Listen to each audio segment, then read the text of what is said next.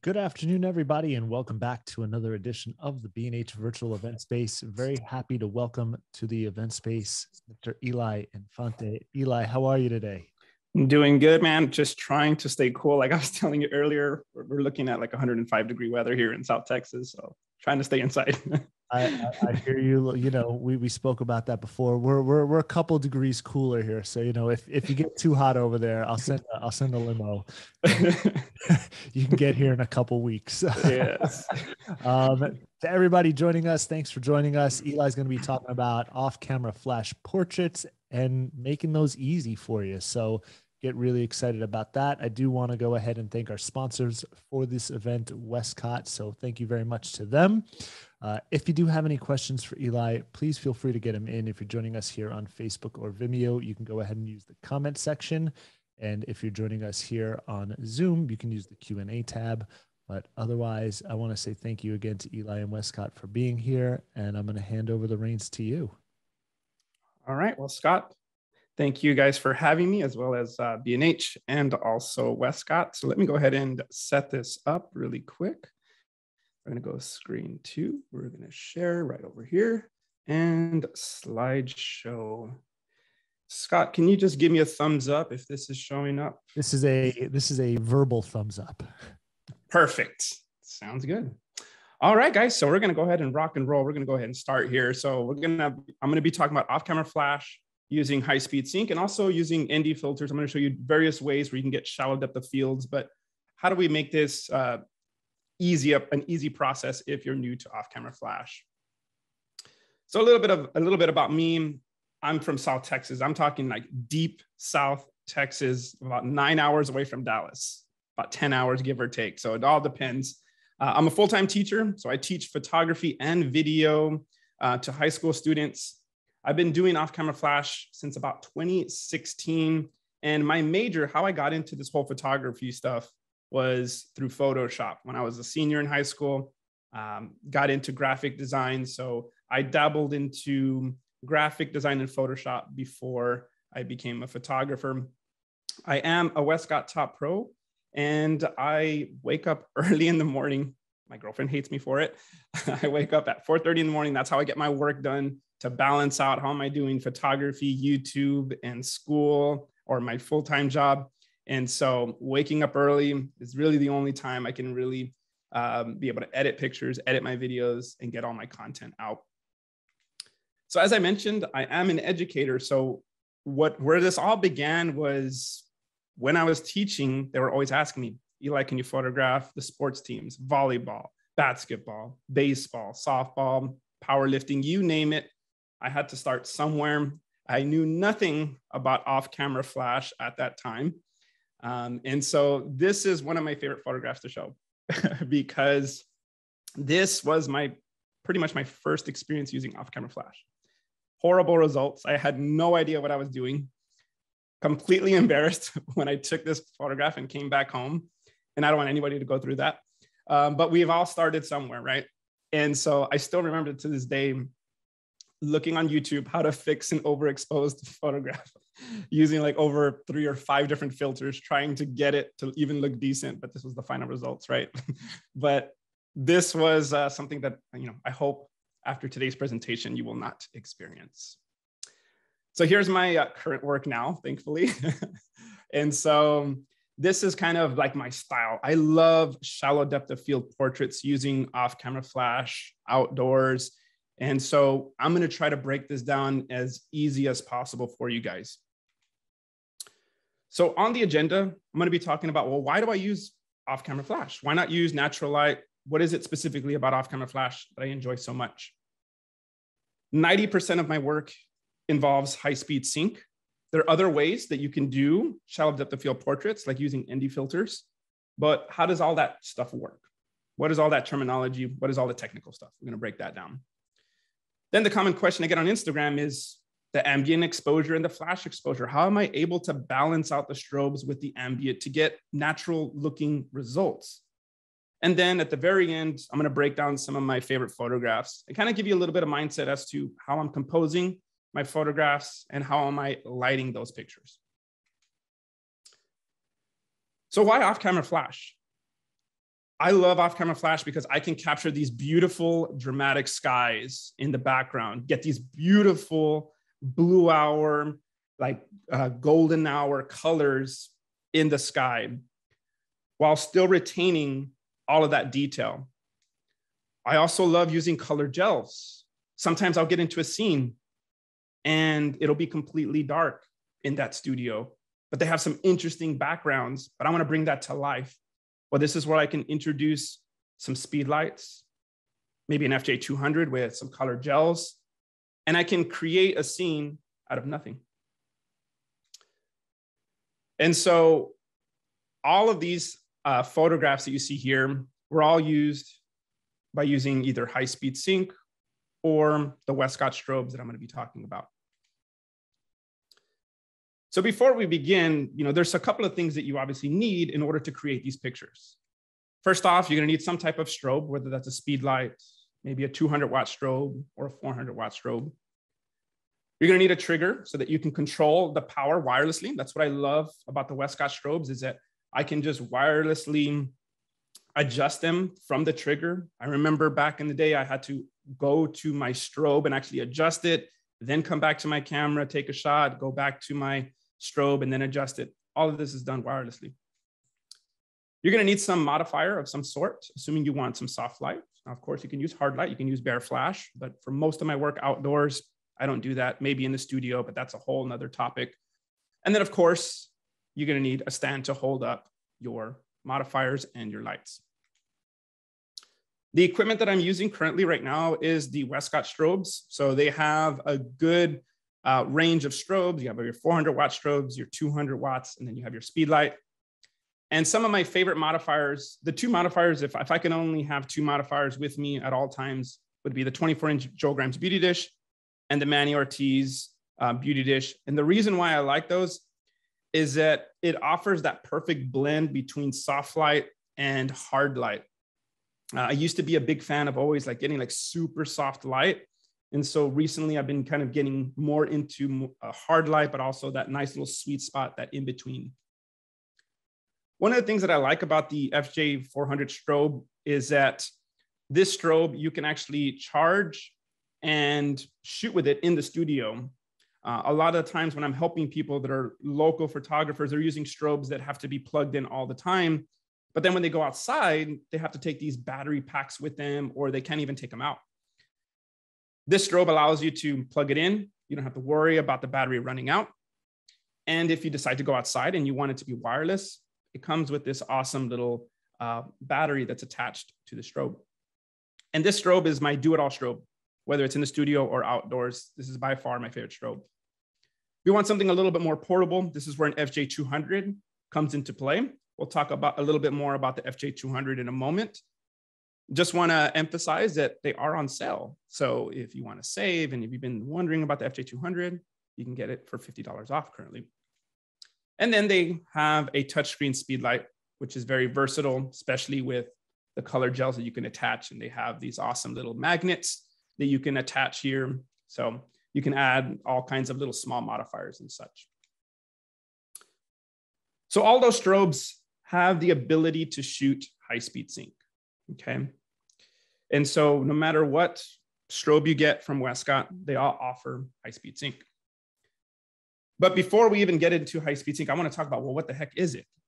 Okay, so high-speed sync, what this allows you to do is it allows you to sync your strobes to your camera when your shutter speed is, you can set your shutter speed faster than your flash sync speed.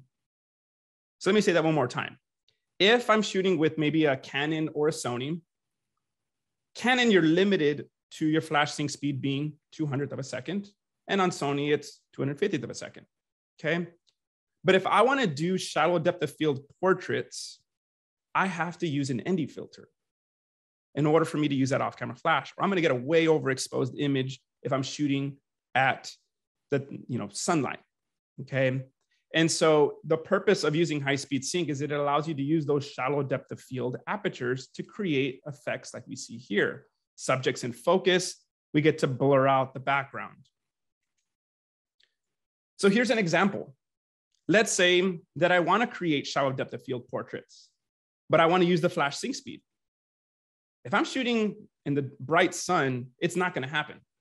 The only way that it's going to work is that if I use an ND filter. So you're going to get an overexposed image here. Once again, if I'm trying to create shallow depth of field portraits. What I would then have to do in order to get the ambient balanced out, I would then have to move my aperture to 5.6 if I'm still within the standard flash sync speed of 250th of a second, okay? And so when we increase it to 5.6, you'll notice that the background is a little bit more in focus, which in some instances, this is what you would want to do, 5.6, 7.1, f8. But in some situations, you might be in an environment where maybe you do want to blur out the background. Maybe there are a lot of distractions in the background. And so how would I do that?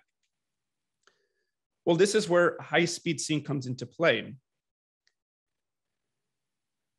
Flash sync speed at 250th of a second, what you'll notice is the slow shutter speeds. What happens is the sensor is being exposed entirely for a brief moment, and the flash is being able to fire, and that's able to register on the entire photograph.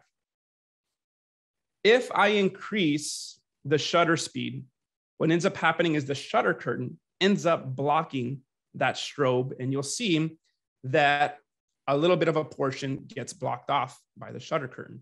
If I increase it even faster to 400, you'll see that the shutter speed is only showing a thin portion of that sensor, thus creating the only bottom part of the image being revealed.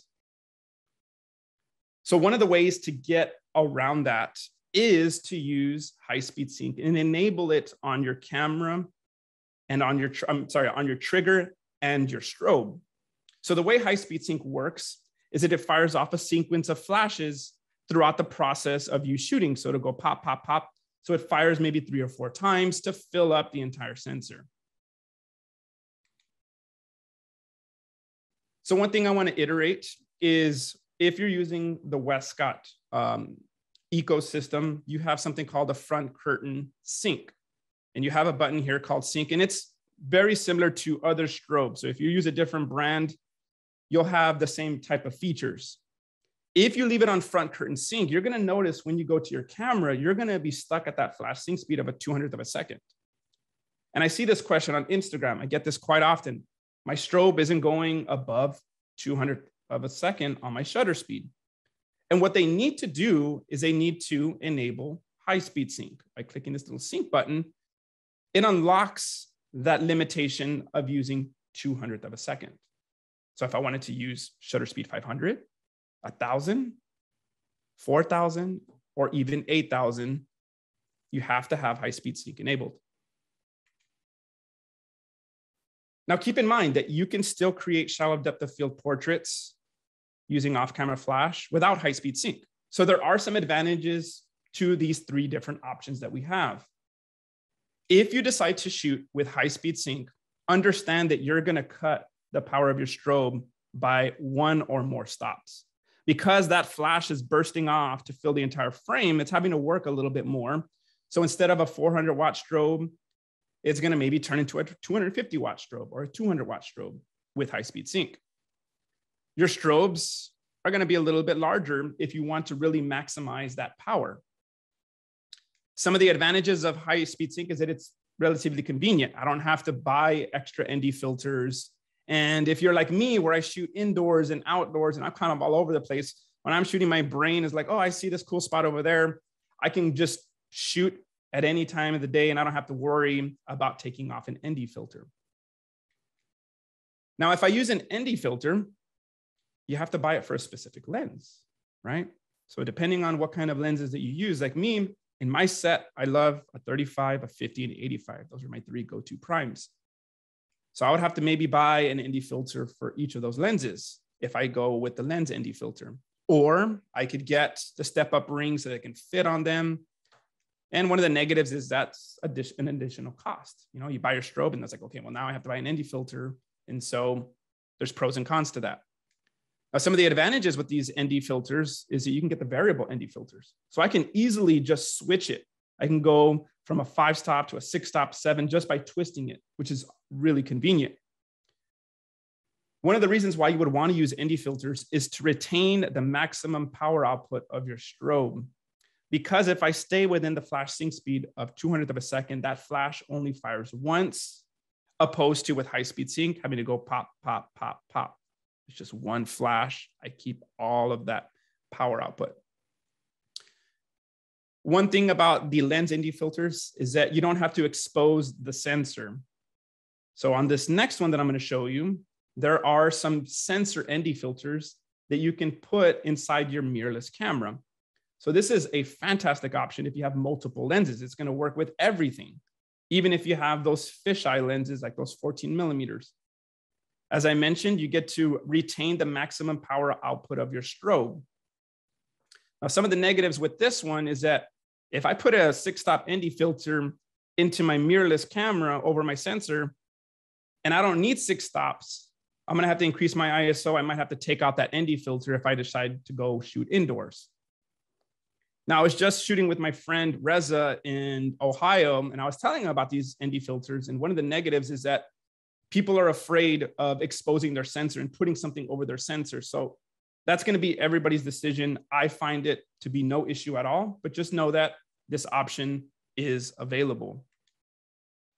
If you're curious on how this sensor ND filter works, here's a little quick video. You'll see that the sensor or the ND filter just goes right over the sensor, push it down. It's relatively simple. And then you can attach, once again, any lens that you want, which is really convenient. So think about whatever style that you want. 90% of my work is with high-speed sync. From time to time, I will use ND filters, but just know that there are 3 different options, because I know I did a presentation in Houston and they were talking about ND filters. So I wanted to make sure in this presentation, I didn't want to leave out this information. Here's an example of where I'm using ND filters, and I'm going to explain why. So in this location, this is Sal del Rey, and it's here relatively close to my area. I have to drive maybe about 30 minutes out. Now, when I went to this location, I had to walk about like a mile to get to this specific spot. And because it's a mile hike to get to this area, I didn't want to bring a bigger strobe. I wanted to use something portable like an FJ200, but I wanted to make sure that I could maximize that full 200 watts of the FJ200 without getting into high-speed sync. Because once again, high-speed sync, you reduce the power output, you're going to lose about a stop of light. So that's why when I did this photograph, I set up the ND filter in my A7 III, and I simply use my FJ200 to capture this picture so I can maximize the full potential, because I didn't want to bring a bunch of big strobes, because I was going to be walking once again about a mile. So what is the best option? High-speed sync, the lens ND filters, or the sensor ND filters? It's going to be up to you guys. There is no right or wrong here. It all depends on your style. I like to have all 3 options available to me. Because I do video, I do already have the ND filters already available for me. So I use those. And then once again, if I run into a situation where I need to pack light and I want to keep the full power of my strobe, I'm going to then use one of these sensor ND filters. But just keep in mind, if you're going to use these ND filters, you're going to want to be on front curtain sync. You don't want it to set it to high speed sync. And once again, this retains your full power of your strobe. If you decide to go to the high speed sync route and you want to unlock that shutter speed and use whatever shutter speed you want, make sure that you have high speed sync enabled here. I want to recap real quick about the ND filters. This is your settings without an ND filter. So if I wanted to create shallow depth of field portraits at 1.4 and I have to stay within my flash sync speed, this is going to be my exposure, which obviously is not going to work. Then I would have to use my standard flash. I would have to compensate and adjust my aperture to get that light ambient correct. So go to 4.5. More depth of field means more things are going to be in focus. And then if I go into high speed sync, you'll see that I can get these faster shutter speeds like 6,500. And here's one last example. This is what it looks like before high speed sync. And then to the right, you'll see after high speed sync. So now that we've gone over some of those technical stuff of the options that you have for off-camera flash, now I want to get into my camera settings. And all of this stuff is based on using high speed sync. So for my work, I shoot outdoors, of course. My ISO, I'm going to set that to 100. And that's never going to change unless I'm shooting blue hour, nighttime, or indoors. So for most of the time, I'm not adjusting my ISO. It really stays at 100 for most of the time. My settings on my camera and my strobe are both set to manual mode. My camera's not in AV mode or in shutter priority mode or in flower mode or in portrait mode. It's on manual. The strobe, I get this question quite often on Instagram, is, are you using TTL? Are you using manual mode? 100% of the time, it's in manual mode. My aperture, because I love those shallow depth of field, that's just my personal style. And that's my artistic choice. If you guys want to use aperture 4 or 5.6, by all means, please do so. But for my style, most of the time I start off at f2. And the reason why I shoot at f2 is that I still want to be able to retain some focus on the face. If I'm shooting at 1.2, 1.4, that increases the risk of me losing some of that skin texture and that detail on the face. So a lot of my portraits, even though I have a 1.2 Sigma lens, I still shoot it at f2 or 2.8. Because sometimes I don't want to blur out the background so much where you don't even know where the subject is, okay? So it all depends on the context of what you're shooting. So for the aperture, think about your artistic preference and you set that. Here's an example of where I'm using aperture 5.6. So I'm doing a client shoot. And when I do clients, they're specifically choosing locations that they want to highlight. I don't want to always blur out the background. And so in this case, we got a softball player here, Adriana. We're on the softball field. I don't want to blur it out to smithereens. If I shot this at 1.2, we might not even be able to tell that she's in a baseball field, okay? So it's very important that you think about the context of what you're shooting. So once I have those two settings locked in, ISO 100, aperture 2.8 and or lower, now all we need to figure out is what is going to be our shutter speed. And our shutter speed is just going to be based on the ambient that's available at the time the time that we're shooting, whether it's cloudy, whether it's daytime, is it nighttime, blue hour, that's all going to be dictated based on that. So here's an example. I have my aperture and my ISO already set in my camera. And as I increase my shutter speed, you're going to notice the background ambient gets darker as I raise that shutter speed number. Now, deciding that number is going to be an artistic choice. How bright or dark do you want your background to be? And this is where a lot of people get caught up. It's like, well, I don't know how dark or bright I want it to be. It's all about the message that you're trying to convey. Understand that the darker you're going to have it in the background, it's going to be a little bit more dramatic. The brighter that you have it, it's going to be a little bit more airy. It's going to be a little bit more natural light, that light and airy look. So it all depends on the context.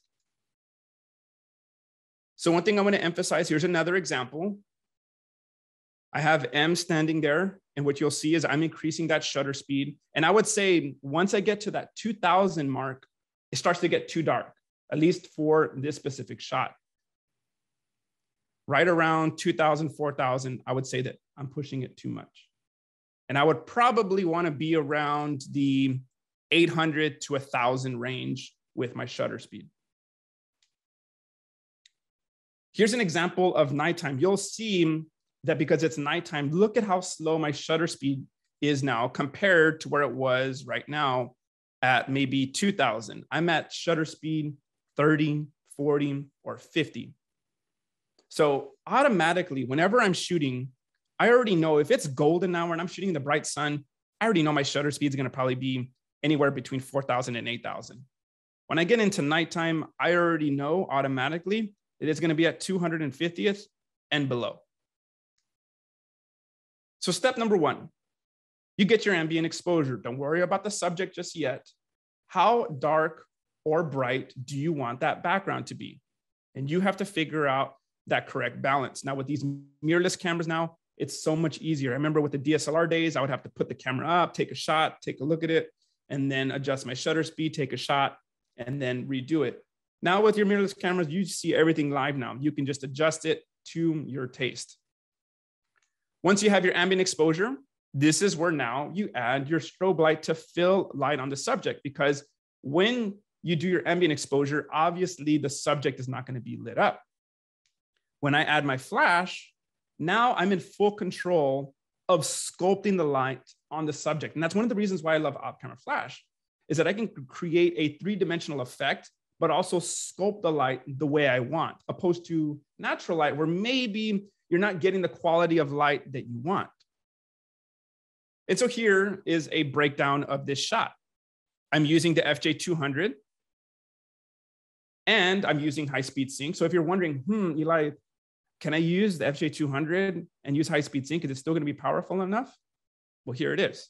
I can use it and I can still get high-speed sync shots using this strobe. Okay. I'm here at shutter speed 8,000th of a second.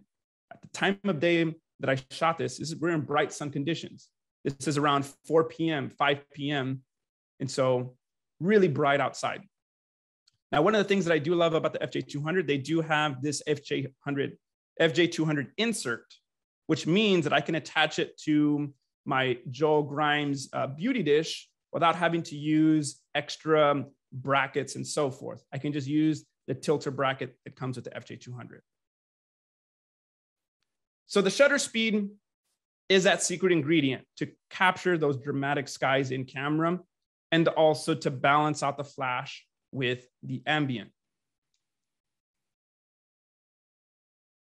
I want to reiterate, get your background ambient first. That's part one. Part two is to add your fill flash. Now, when you're adding your fill flash, one of the general rules that I follow is the bottom of the modifier is typically around the shoulder level or eye level. And I like to tilt the light down ever so slightly. So you'll notice that there's a subtle tilt with this light pointing down, okay? And if I want my photographs to not look so flashy, keep that light in the same direction as the sun. We're gonna get into that in a little bit. But if I keep that light in the same direction as the sun, it almost looks like the sun was lighting up the subject, okay? Now, one little bonus tips. One of my favorite C stands to use is Kupo. Big fan of Kupo. I used to use other C stands. They would always fall apart on me. I got frustrated and then decided to go Kupo, and Kupo hasn't let me down. So if you're looking for a reliable C stand, go with Kupo. So the next thing is, well, the power output. Okay, Eli, I'm using high-speed sync. I've already locked in my camera settings. I already got my modifier. I have it in place. This is where people panic. O to the M to the G. How do I get my power output here? What do I do next, right? And so one of the things that you want to make sure is that you have your strobe and your trigger set to the correct channel. I'll see this question from time to time on Facebook groups where people are saying, my flash isn't firing. I just bought this new strobe. I'm learning off-camera flash. And they open up the box and they think it's going to work right out of the box. You have to verify that the channel on your trigger and the channel on your strobe is the same. So in this case, in this example that I'm showing you right now, it is channel 11. You also have to make sure that the group is also set to what you want to assign. So if I'm just working with one light, I have that on A. So you'll see right here, FJ200, it's on A. And on the trigger, I have it assigned and I'm adjusting the power. So if the channel is not correct, I'm not going to be able to adjust that power wirelessly. You're going to be stuck and you're going to be frustrated. So make sure that that channel is the correct channel. Once I have that set up, just understand that the higher your shutter speed is, this is just a general rule, the higher the power output that you're going to need from your strobe. So here I have a nice little diagram for you that you can refer to. If you use a different brand of flash, I've even put the fractions for you. But there's so many variables that go into the power output. The distance that you have your light to the subject, the tilt, how much are you feathering the light? What modifier are you using? Are you using like a hard reflector? Are you using a 48-inch softbox? But also, what's your strobe watt power? Are you using an FJ400? Are you using an FJ200? Or are you trying to use speed lights for your portraits? So I can't give you, a definitive answer for the power output, but you can use this as a general guideline. The goal, though, is when you're doing your test shots, is to look at how bright or dark your subject is. So here I have M standing, and you'll see that at power 9, she's just way overexposed. And I remember when I was first using off-camera flash, this is where I would panic. I would be like, and I would tell my friend Roland or Francisco, I would be like, you know what, guys, yeah, you go ahead and shoot. It's okay, guys. You're going to get some pictures that are overexposed. All you need to do is just slow down and just bring that power down. Even at power 8, that's still too bright. And right around power 7 and 6 is where I want to be at. Okay. So do your test shots and just kind of get that correct balance. Now, I know one of the questions that I might get at the end of this presentation is, Eli, do you use a light meter?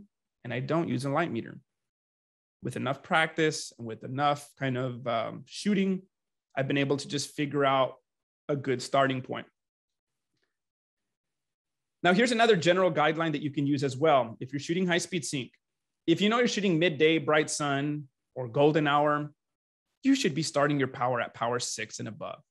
Don't even start at power 2, okay? Because power 3, 2, and 1, that's going to be for when you're in the shade or indoors or at night. I'm never at those power outputs when I'm at bright conditions. So that helps me speed up the process, starting off around power 6 and then going from there.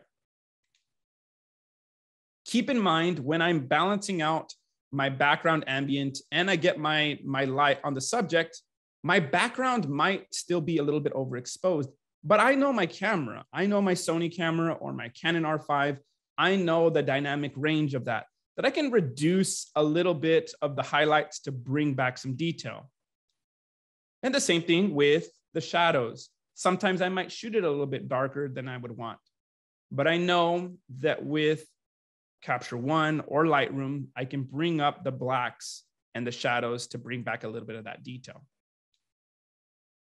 So the ambient exposure, you have to think about what is your goal. If you look at a photographer like Matt Hernandez, you'll look at his backgrounds and you'll notice one trend. He crushes his backgrounds. He's going for a dramatic feel in his photographs. So he's purposely, with his shutter speed, making it extremely dark because that fits his style. So he loves these dramatic sports portraits. So it works for him.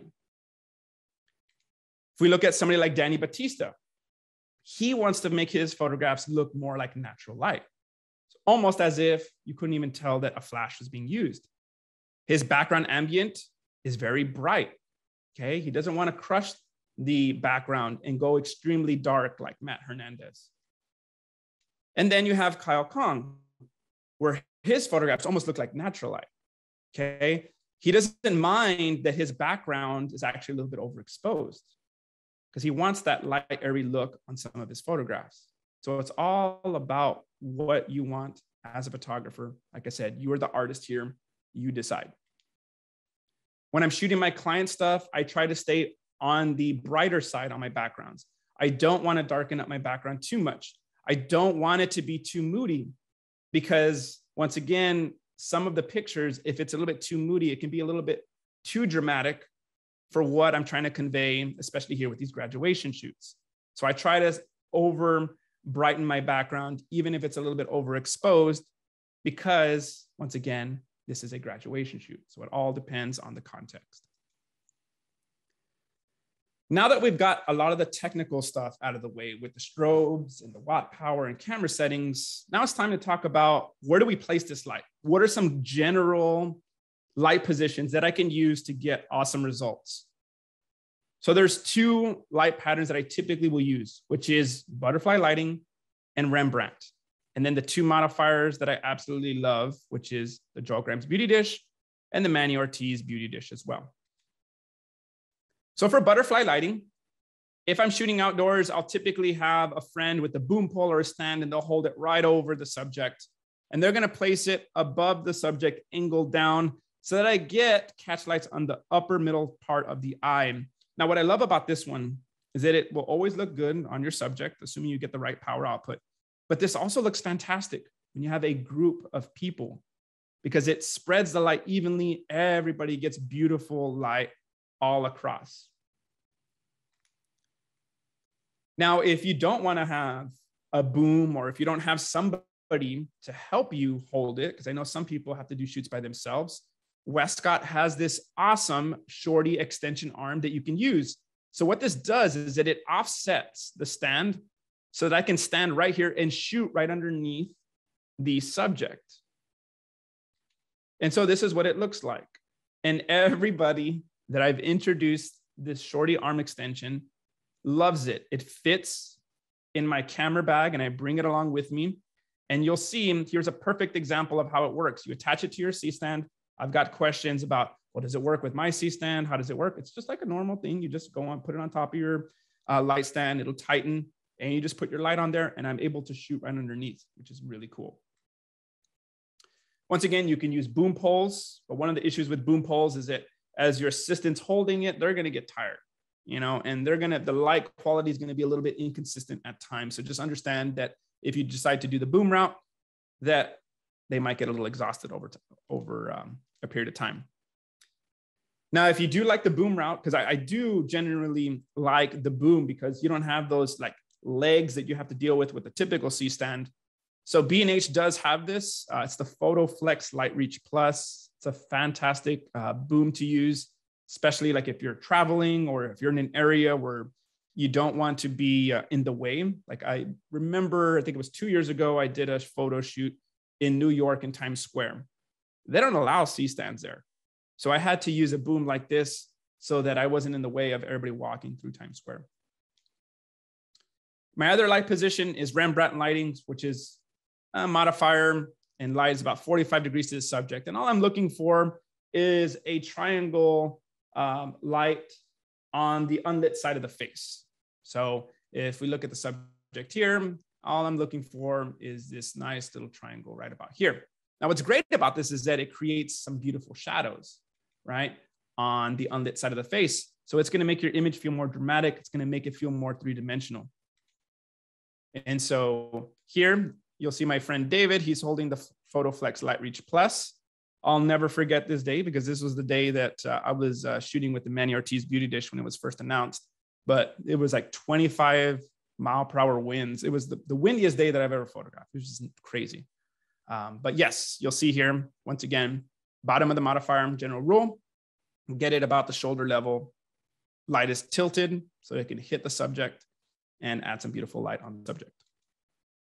One of the things that I'm always looking for are the catch lights. The catch lights are very important. This adds dimension to the portrait. This adds life to the subject.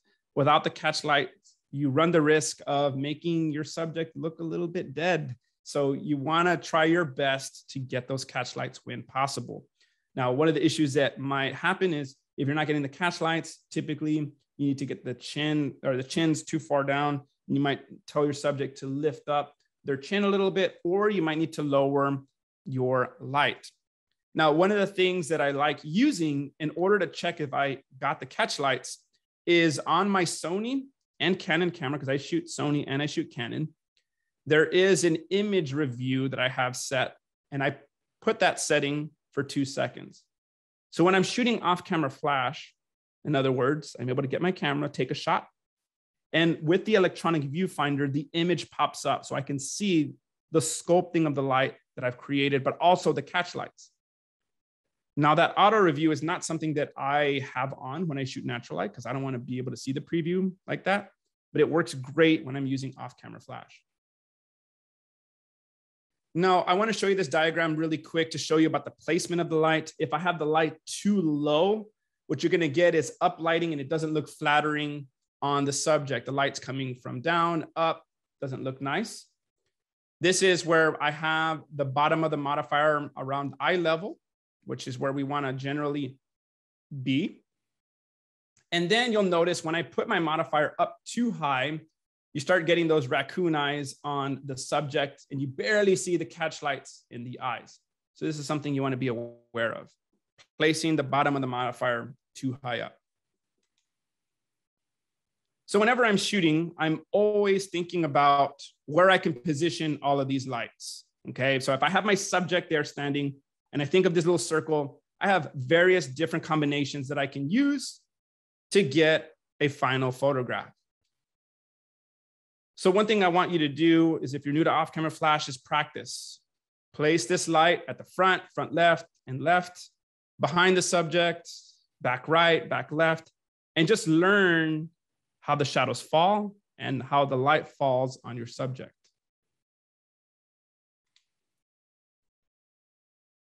So when I'm outside, you're in control of the light. You have to either find the good light or you have to create it.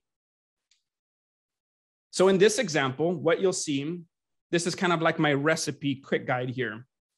If I have the sun, what I can do is I can use the sun as my natural rim light and get a 2-light effect.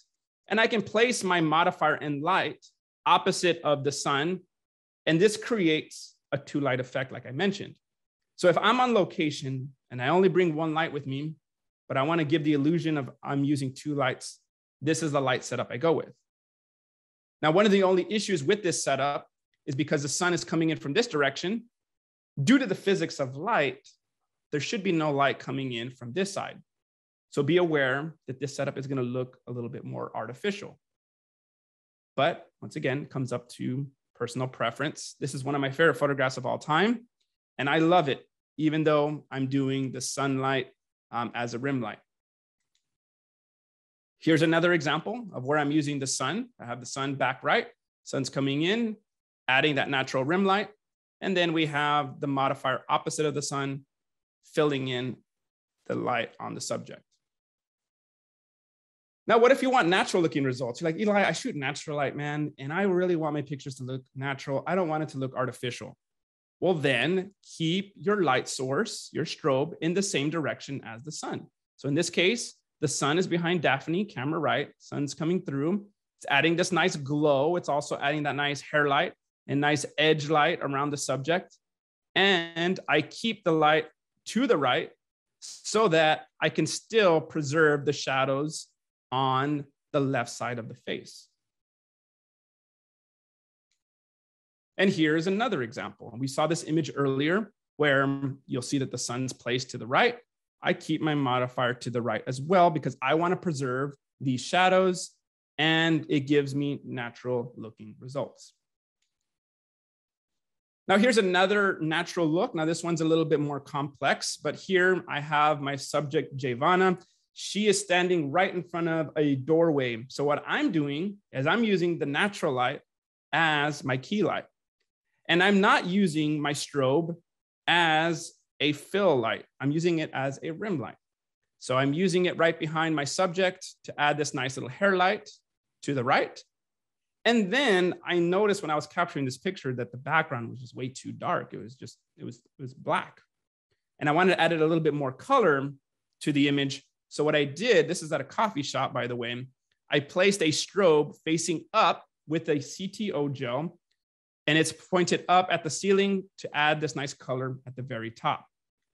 And here is the behind the scenes photograph. You'll see that I have my Westcott FJ400 with 36-inch octabox, adding that nice little hair light, and my strobe here pointing up to add some nice color. Now, if I'm shooting at night, or maybe there's shade and I'm lacking a little bit of dimension, I love doing this cross lighting setup. Maybe there's not sun that day, but I still want to add that nice rim light. I'll add 2 strobes opposite of one another. I'll set up my key light, which is about 45 degrees to the subject, either camera left or camera right. And opposite of that, I'll add another strobe. If I'm shooting night portraits, pretty much guaranteed that I'm going to be using this setup because without this little rim light, these pants would have fallen into this background here and it would have blended in and we would have lost the shape of the body. And you'll see that there's nice little subtle details that it adds. So when you use these little rim lights behind the subject, you want to be very subtle with it. You don't want to get too crazy and have it set to a high power output where it's overpowering your key light. And here's another example of where I'm using the cross lighting technique. Here's another one where I'm using butterfly light setup. So I have the modifier relatively above the subject center. And then I have two lights behind the subject at 45 degrees. And I've attached some colored gels, a yellow and a red. And I'm using some atmospheric aerosol to just give it a little bit of like a smoke feel and kind of give it like a texture to the background. So some of the things that I do before I go to my photo shoots, whether it's a client or whether it's working with the model, is I like to typically show up about 30 minutes early before the shoot if I can, when possible, because I want to set up my gear and my lighting. I want everything already set up. So when the subject gets there, I can just focus on the client or the subject. I'm not fiddling around with turning on my strobe, attaching my modifiers. I want to be 100% present with my subject. Now, some of the tips to make your client or subject feel more relaxed is bring some music. That's usually the first thing I always ask them. What kind of music would you like to listen to? In Texas, it's 105 degrees right now. Please bring some water. I've been to photo shoots where I've been invited with another photographer and they don't bring any water and everybody's dehydrated. I had to run across the street to go get some water. So please bring some water. Your cart, there are some awesome carts that you can buy on Amazon, these extended carts where you can fit your modifiers, place your wardrobe, your camera bag. You can't go wrong with having a cart in your photo shoots. And if possible, I like to walk around the location if time permits, where I can kind of get a general idea of where I'm going to want to shoot, just so that I can kind of work a little bit faster. So now what I'm going to do is I'm going to break down a couple of photographs, and then we'll get into the Q&A. So here on this photograph, you'll see that I'm using a 2-light setup. I have my friend Marco back there. He has an FJ400 with a CTO gel to give the illusion that the sun is actually adding this nice glow. So this sun was being blocked off by this wall and these poles, but I still wanted to add a little bit of that orange glow. So I added an FJ400. Now, what's cool about the FJ400 is that it comes with this magnetic reflector. So with these magnets, you can attach these CTO gels or even colored gels, which is very convenient. One of the other things that I do when I'm shooting is that I'm always looking for areas with reflections. If I can look for reflected light, and that's what inspired this photograph here, is what I'm looking for is beautiful pockets of light from this reflection. And when I find it, then I set the base for my pose, which in this case, I told Jeanette to lean up against the wall. And then I added an FJ400 with the Rapid Box Octa M. And that Rapid Box Octa M, if you're looking for maybe your first modifier and you want something that's very versatile, the Octa M, because it's a 36-inch, I find to be a nice blend. It's not too big and it's not too small, and it gives you that nice balance. On this photograph here, this is a 3-light setup. You'll see that I have my key light with an FJ200 boomed right over my subject.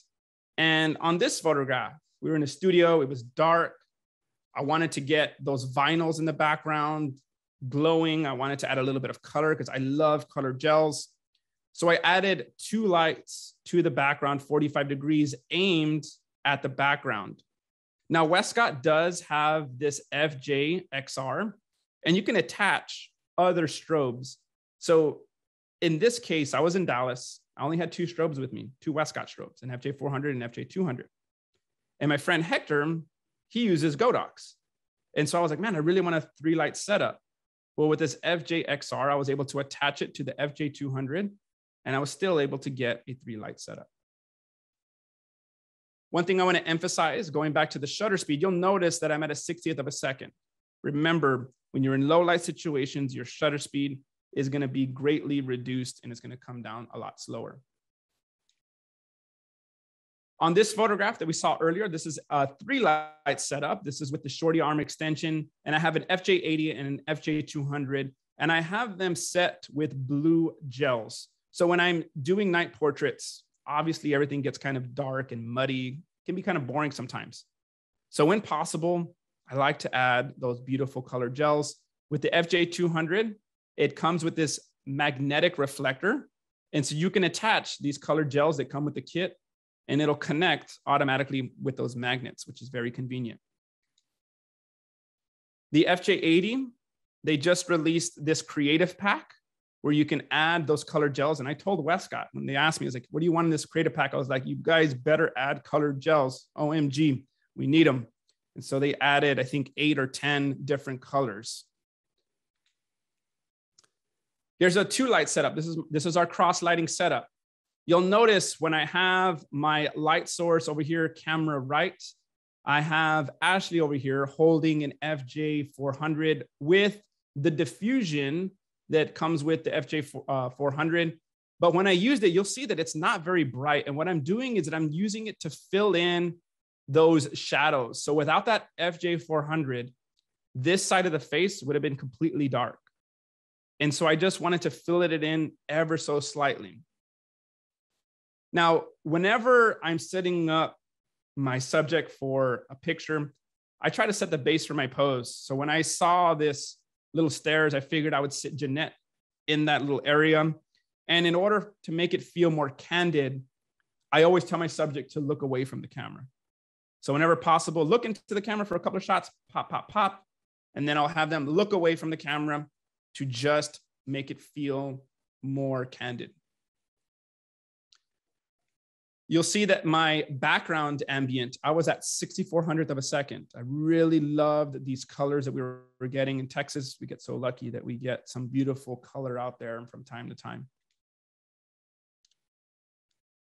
Here's a 1-light setup. I have the Rapid Box Octa M. I just talked about how versatile it is because it's not too big, not too small.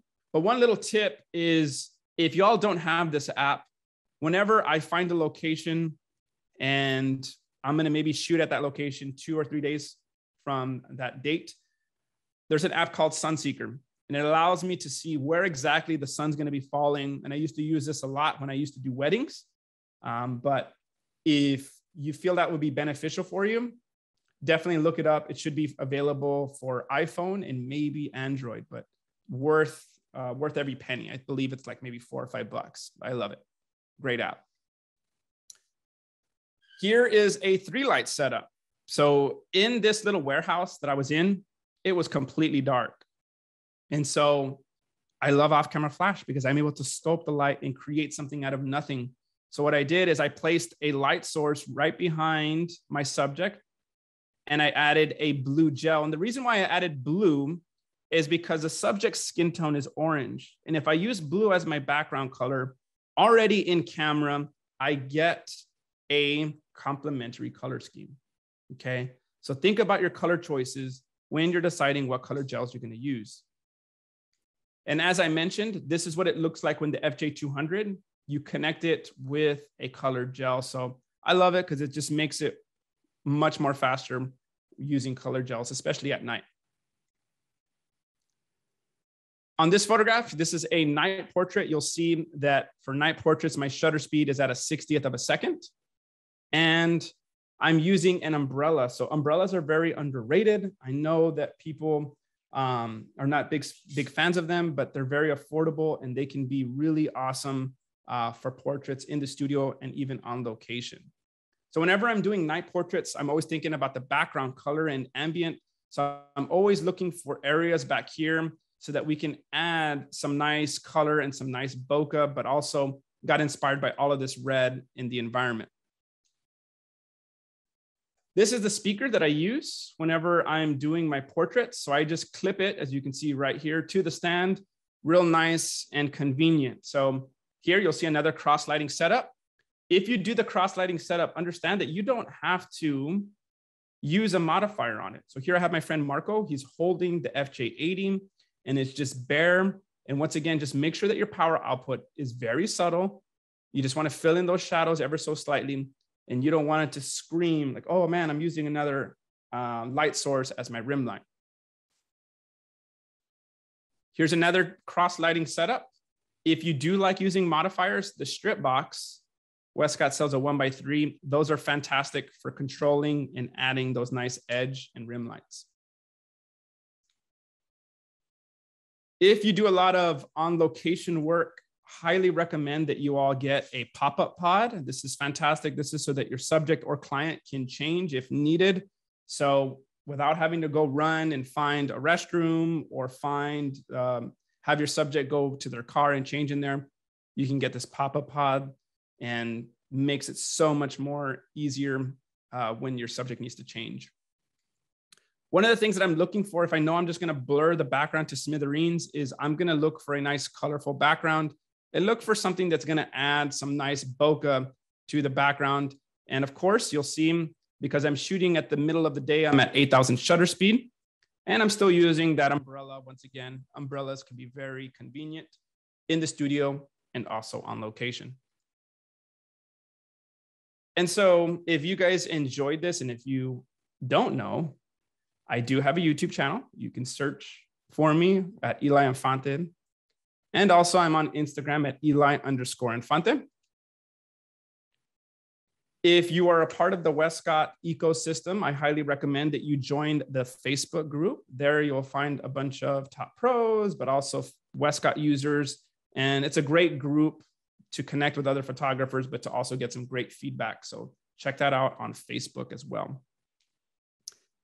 And that concludes it. So now we're able to rock and roll with the Q&A. I was right on time, man.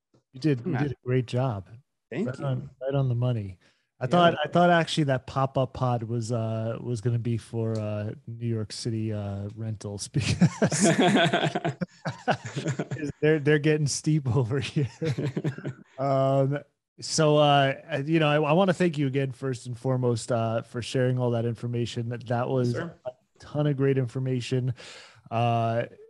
Q asked about if there's a replay available, and there's so much to digest. So I did want to let everybody know that if you missed something, or if you just want to go back and rewatch this in its entirety, or break it down, pause it, stop it, digest things, you could definitely do so. You can go to vimeo.com/BH event space.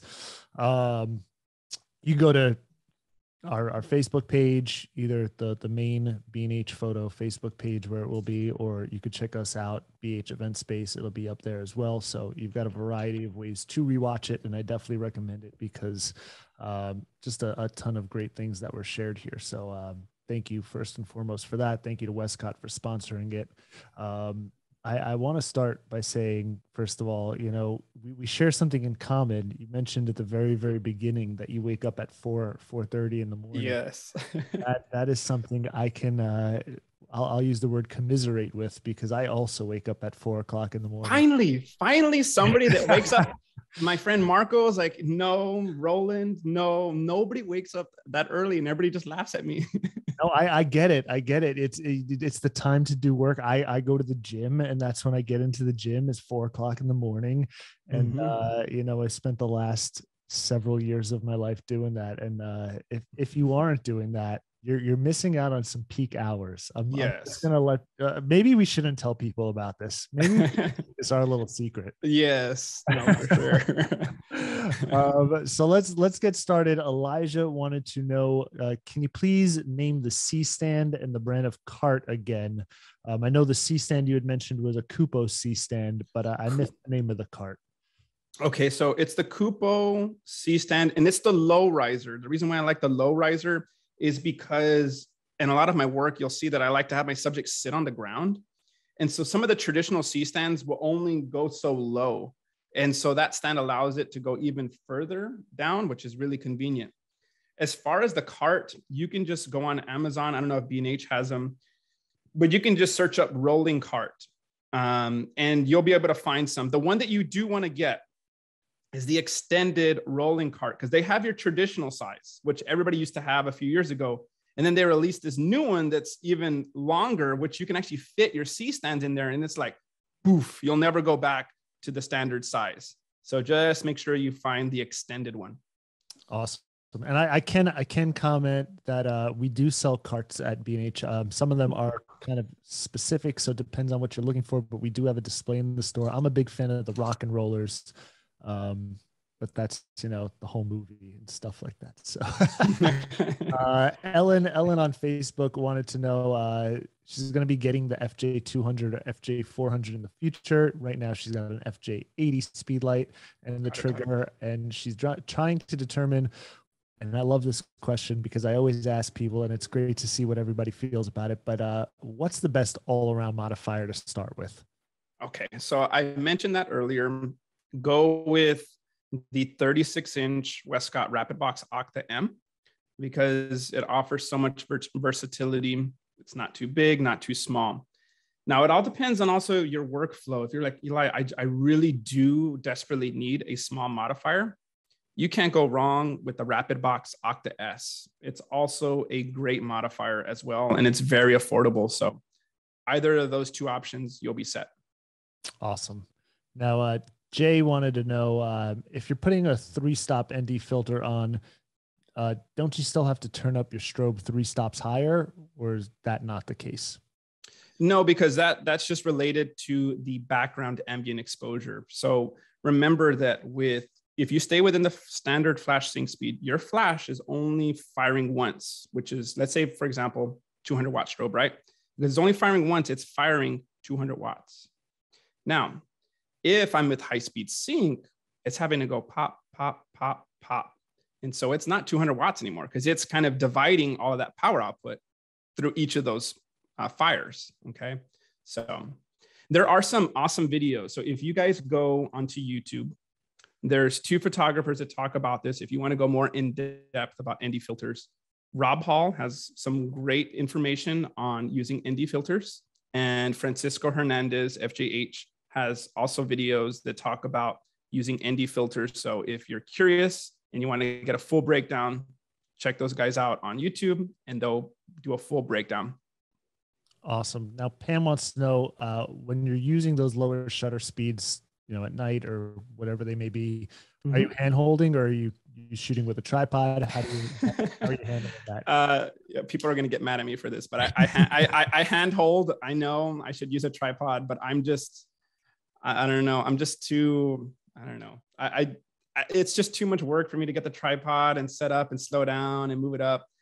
Because with all these new mirrorless cameras, they all have image stabilization now, that I just try my best. I lock my elbows, tuck them in, and I just shoot real slow, and I'm able to not get any camera shake. Now, keep in mind, though, that the flash is actually freezing the subject. So you don't have to worry about like motion blur. The flash is actually freezing the subject, okay? So you should be good. I wasn't expecting that, but I like the honesty there. Yeah. So we got a technical question, and I'll preface this by saying, and this was asked by Aldo Andre, in case Eli isn't able to answer this, he did mention about the Westcott Facebook group, which I know you're a part of, and I know JC, who is the Westcott guy.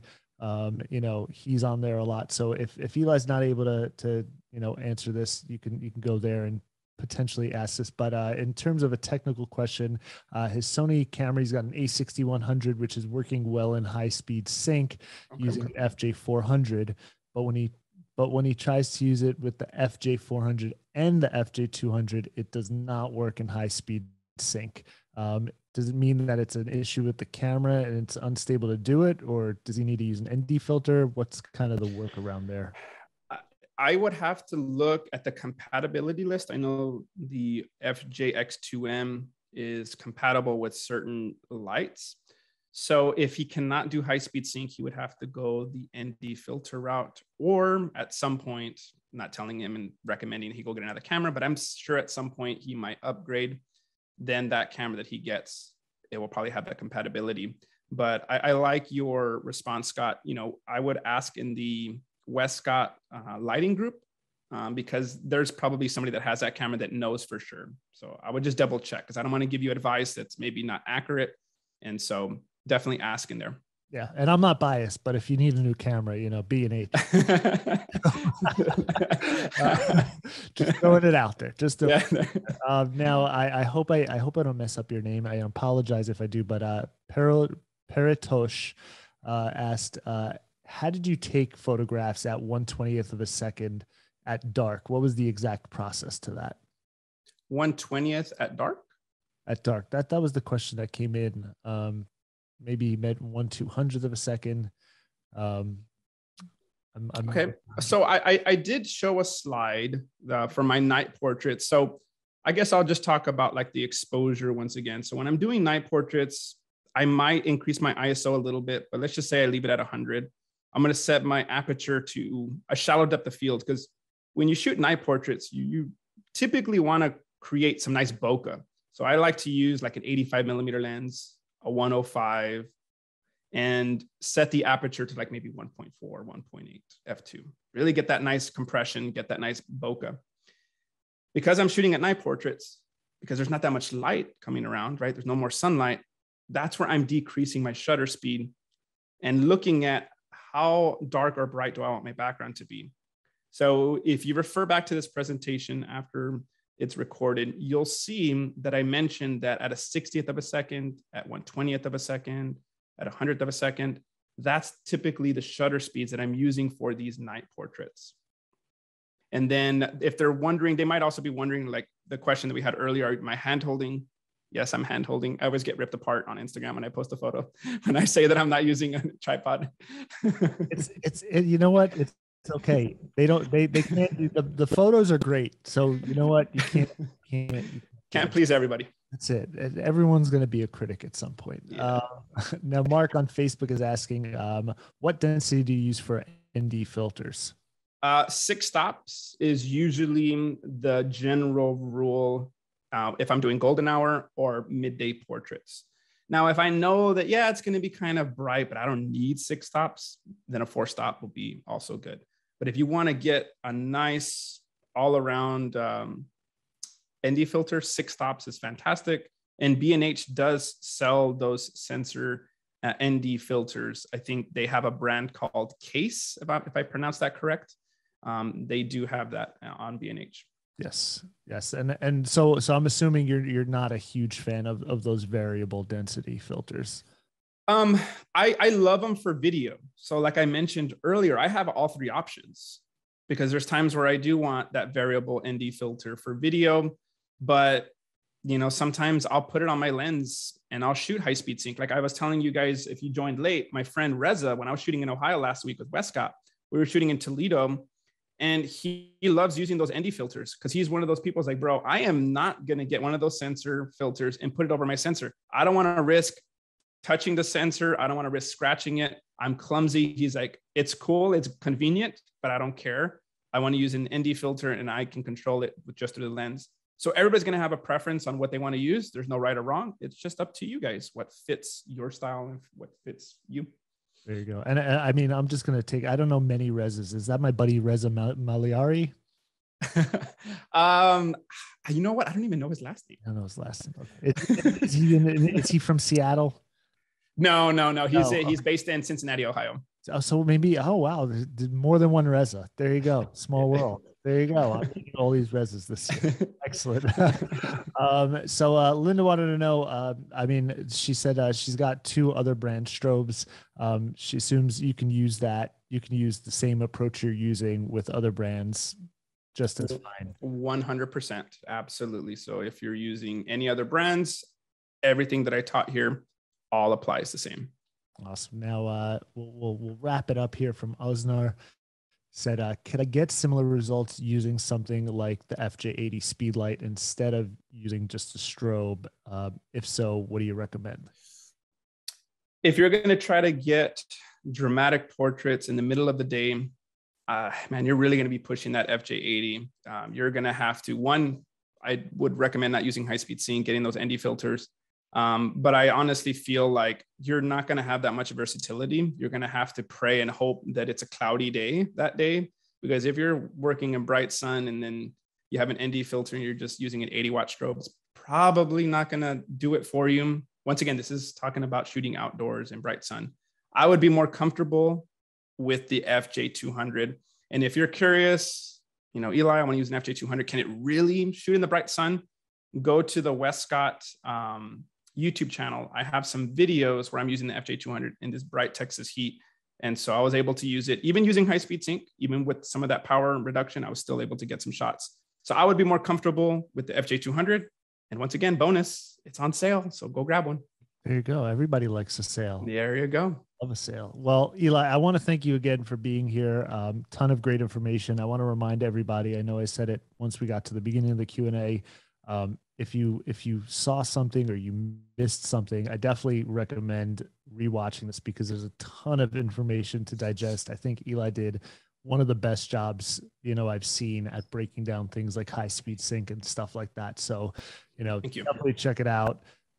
Want to thank our sponsors over at Westcott again. Thank you so much for setting this up for us. But that's all the time we have for now. Thanks for joining us, everybody.